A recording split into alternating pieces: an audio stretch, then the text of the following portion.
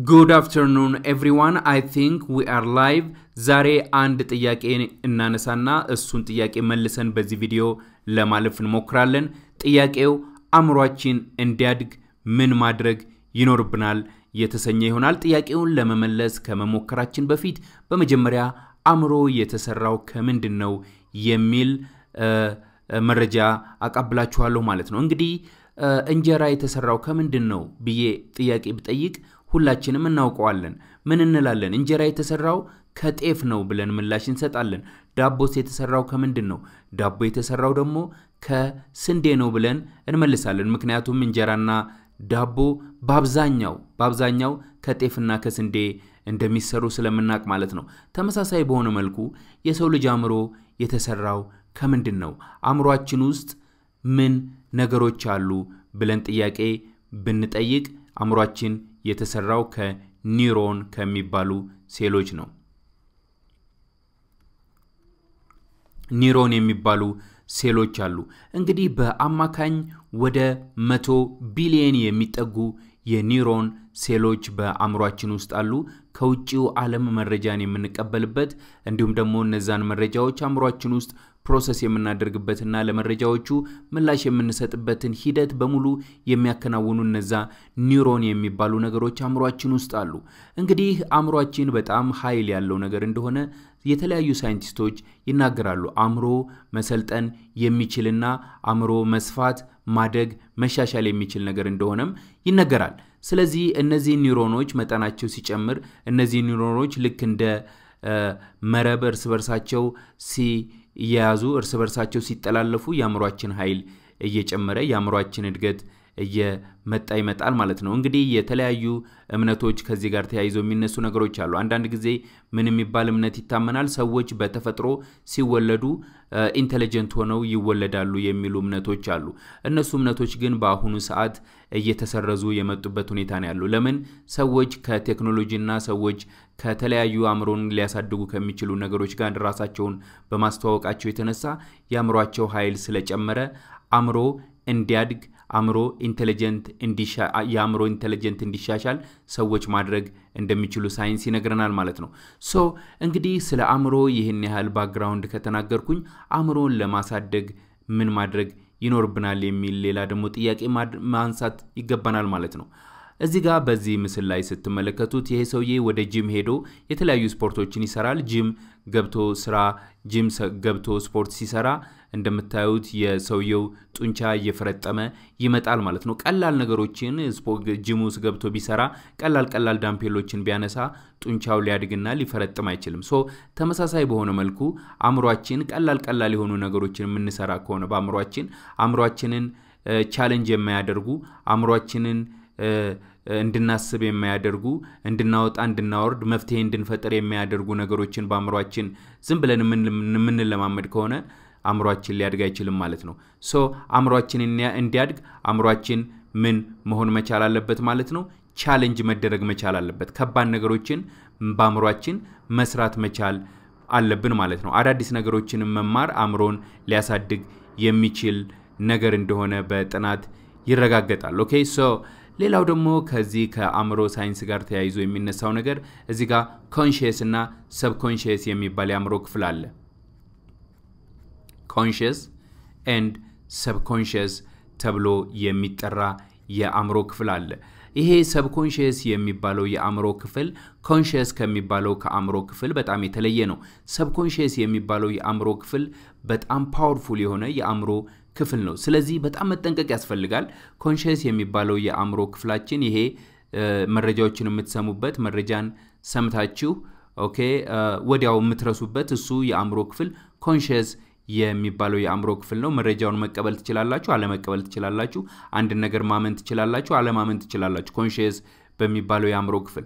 ነገር ግን ኮንሺየስ የሚባለው የአእምሮ ክፍል መቀበልና ማወቅ የሚፈልገውን ነገር ተቀብሎ የሚያሰላስለው ከሆነ ደግሞ ደጋግሞ የሚያስበው ከሆነ ወደዚህ ወደ ሰብኮንሺየስ የሚባለው የአእምሮ ክፍል እየተላለፈ ይመጣል ማለት ነው። ሰብኮንሺየስ የሚባለው የአእምሮ ክፍል ውስጥ ተላልፎ በሚጠራቀምበት ሰዓት የዛን ጊዜ ነው እንግዲህ ሰብኮንሺየስ ከሚባለው የአእምሮ ክፍላችን አውጥተን ለመጠቀም የምንችለው ማለት ነው ያጠራቀምነው ነገር ከአእምሮአችን ውስጥ መውጣት የሚችለው ሰብኮንሺየስ የሚባለው የአእምሮ ክፍል ውስጥ ሲጠራቀም ማለት ነው ሶ በጣም ጥንቃቄ ማድረግ ያስፈልጋል ማለት ነው አንዳንድ ልጆች ምን ትሉኛላችሁ ማታ አጠናና ጧት ላይ ረሳዋለሁ ስለዚህ ይሄ እንዴት ነው ሊሆን የሚችለው የሚል ጥያቄ ታነሳላችሁ ሊሆን የሚችልበት ትልቁ ምክንያት ምንድነው በመታሰላስሉበት ሰዓት እናንተ ያሰላሰላችሁት አንድ ጊዜ ብቻ ነው ልክ አሁን ስፖርት ቤት ሄዳችሁ አንድ ቀን ዳምፔል ብታነሱ ኦኬ ለአንድ ቀን ብቻ ሳይሆን ለአንድ ሳምንት ራሱ ብትመላለሱ ሰውነታችሁ ላይ ለውጥ አታገኙም ነገር ግን 3 ወር 4 ወር ስፖርት ቤት ተመላልሳችሁ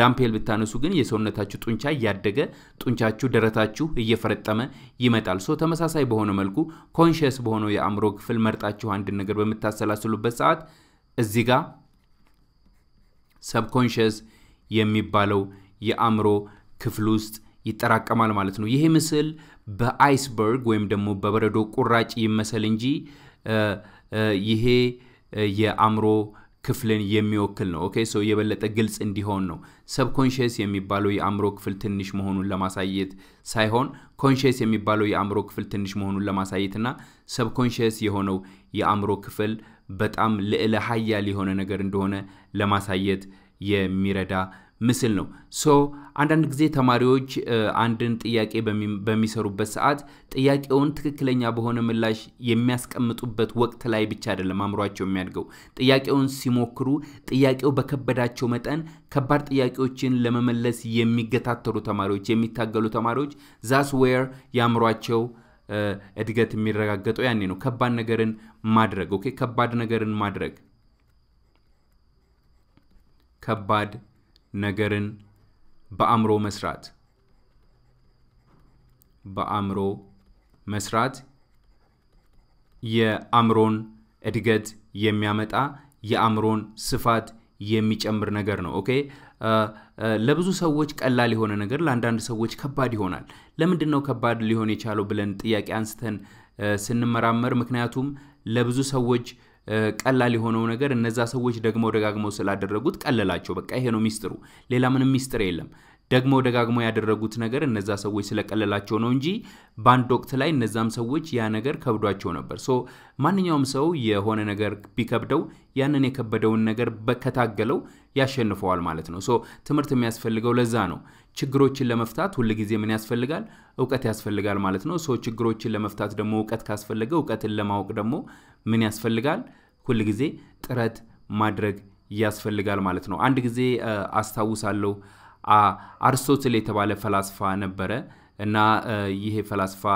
ተማሪ ነበረው ይሄ ተማሪ ይቀርብና አርስቶትልን ምን ይለዋል ዕውቀት ማግኘት ፈልጋለሁና ዕውቀትን ካገኘው እርግጠኛ ነኝ አእምሮዬ ያድጋል ስለዚህ አእምሮዬ እንዲያድግና ዕውቀት እንዳገኝ ምንድነው ማድረግ መቻል ያለብኝ ብሎ አርስቶትልን ይጠይቀዋል ይህን ጊዜ አርስቶትል በቀጥታ ያንን ተማሪ እና ተከተለኝ ይለውና ወደ ወንዝ ይዞት ይሄዳል ወንዝ ይዞት ይሄድና ወንዙ ጋር ይወስድና ምን ያደርገዋል ና እንግባ ወንዙ ውስጥ ይለዋል ተያይዘው ወደ ወንዙ ይገባሉ ይህን ጊዜ አርስቶትል ተማሪውን አንገት ይዝና ውሃ ውስጥ ይደፍቀዋል ውሃ ውስጥ ሲደፍቀው ተማሪው በጣም መተንፈስ ያቅተውና በጣም በከፍተኛ ትግል ወደ ላይ ተመንጭቆ ይወጣና በኃይል ይተነፍሳል ይህን ጊዜ አርስቶትል ምን ይለዋል ውሃ ውስጥ በደፈኩ ጊዜ በጣም ያስፈልገ ነገር ምን ነበር መተንፈስ ከብዶ እንደነበረ አስተዋውሳለሁ ይለዋል ውሃ ውስጥ ደፍቀህ በከተትከኝ ጊዜ በጣም ያስፈልገኝ የነበረው ነገር አየር ነበር እና አሁን ወደ ላይ ሲወጣ አየር አገኘሁ ነፍሴ ተረፈ ይለዋል ልክ ዕውቀትም ተመሳሳይ በሆነ መልኩ ነው በጣም በፈለከው ቁጥር ልክ እንደዛ እንዳየር በጣም አጥብቀ በፈለከው ቁጥር ዕውቀትን ታገኘዋለህ ዕውቀትን ካገኘህ ደግሞ ችግሮችን ትፈታለህ ችግሮችን ከፈታ ደግሞ አእምሮ እያደገ ይመጣል አእምሮ ያድጋል ይለዋል ሶ በዚህ ቪዲዮ ማስተላለፍ የምፈልገው ነገር ምንድነው የማንኛውም ሰው ኢንተለጀንስ የሚያድግና የሚሻሻል ነገር እንደሆነ ነው እንዲያድግና እንዲሻሻል ደግሞ ከባድ የሆኑ ነገሮችን ማድረግ ሁሉ ጊዜ ያስፈልጋል ማለት ነው ልክ ምቾት በተሞላበት ቤት ውስጥ ብትቀመጡ ምቾት ያለበት ሶፋ ላይ ዝም ብላችሁ ተቀምጣችሁ ለረጅም ጊዜ ብታሳልፉ ለረጅም ዘመን ብትኖሩ አእምሮአችሁ ሊያድግ አይችልም አእምሮአችሁ ሊያድግ የሚችለው በዋናነት ከምቾት ኮምፎርት ዞን ወጣችሁ መሆን መቻል አለበት አሁን ብዙ ጊዜ ተመልክታችሁ እንደሆነ አንዳንድ ሰዎች ወይም ደግሞ በጣም በርካታ ሰዎች በካሜራ ፊት መቆም በማይክ ፊት ቀርቦ መናገር ብዙን ጊዜ ያስቸግራቸዋል ለምንድነው የሚያስቸግራቸውን ነገር ደጋግመው ስላላደረጉት ነው የሚያስቸግርህን ነገር ደግመህ የምታደርገው ከሆነ የሚያስቸግርህን ነገር ማስተር ታረጋዋለህ ከባድ ነው ብለህ የምታስበውን ነገር ደግመህ የምታደርገው ከሆነ ከባድ ነው ብለህ የምታስበውን ነገር ታደርገዋለህ ማለት ነው የሆነ ታይም ላይ መኪና ማሽከርከር አሁን የሚችሉ ሰዎች መኪና ማሽከርከር አይችሉም ነበር ሶ መኪና ማሽከርከር በማይችሉበት ሰዓት መኪና ማሽከርከር አንችልም ብለው ቁጭ ብለው ቢቀመጡ ኖሮ መኪና ማሽከርከር አይችሉም ነበር ማለት ነው መኪና ለማሽከርከር ደግሞ ባንድ ጀምበር መኪና ማሽከርከር አልቻሉም ደጋግመው መኪና ማሽከርከርን ተማሩ ደጋግመው አእምሮአቸውን አሰለጠኑ ሶ መኪና ማሽከርከር ቻሉ ማለት ነው አይ ቲንክ እነዚህ መረጃዎች የአእምሮ እድገትን መቀናጀት የሚፈልግ ሰው የአእምሮን ማሳደግ የሚፈልግ ሰው እነዚህ መረጃዎች ይጠቅሙታል የሚል እምነት አለኝ የተለያዩ ውይይቶችን ከአእምሮ ጋር የተያዙ ውይይቶችን ማድረግ ከአእምሮ ጋር የተያዙ ጥናቶችን ማድረግ በጣም አስፈላጊ የሆነ ነገር እንደሆነ ይታመንበታል ሶ እንግዲህ አእምሮን ለማሳደግ ሌላ ማድረግ የሚገቡ ነገሮች ሊኖሩ ይችላሉ የስፖርታዊ እንቅስቃሴ ማድረግ አእምሮን ሊያሳድግ የሚችል ነገር ነው በዋናነት ግን ለናንተ የሚከብዳችሁ ነገር ይከብደኛል ብላችሁ የምታስቡትን ነገር ደግማችሁ ካደረጋችሁት የአእምሮ አቅማችሁ እየጨመረ እየጎለበተ እየሰፋ ይመጣል አስታውሱ ወርቅ ሊሆን የቻለው በሳት ተፈትኖ ነው ሶ ማንኛውም ሰው በህይወቱ ለውጥ ማምጣት የሚፈልግና ማደግ የሚፈልግ ሰው ሁሉ ጊዜ ችግሮችን መጋፈጥ ችግሮችን መቋቋም ከችግሮች ጋር ግብግብ መፍጠር ይኖርበታል ይህ የዛሬ መልእክቴ ነው ሁላችንም ወርቅ መሆን እንፈልጋለን ሁላችንም እንደ ወርቅ ሻይን ማድረግ እንፈልጋለን ማብራት እንፈልጋለን ፐርሰናሊቲያችንን ማሻሻል እንፈልጋለን ነገር ግን ፐርሰናሊቲያችን እንዲሻሻል እግዚአብሔር ይፈልጋል ፐርሰናሊቲያችን እንዲያርግ እግዚአብሔር ይወዳል ያ እንዲሆን ደግሞ አእምሮአችን ላይ መስራት መቻል አለብን ከውጪ ወደ ውስጥ የሆነ ህይወት መኖርን መጀመር መቻል አለብን ይሄ ዛሬ መልእክት ነው ይሄንን ቪዲዮ ከወደዳችሁ ለሌላ ሰው ሼር አድርጉት ሌላ ተመሳሳይ ክላሶችን ደግሞ በዚህ አይነት ይዤላችሁ የሚቀርብ ይሆናል አብራችሁ የቆየሁት አብርሃም ከኤኬቲው ነኝ በሌላ ክላስ ከማገኛችሁ መልካም ምሽት ይሁንላችሁ ቻው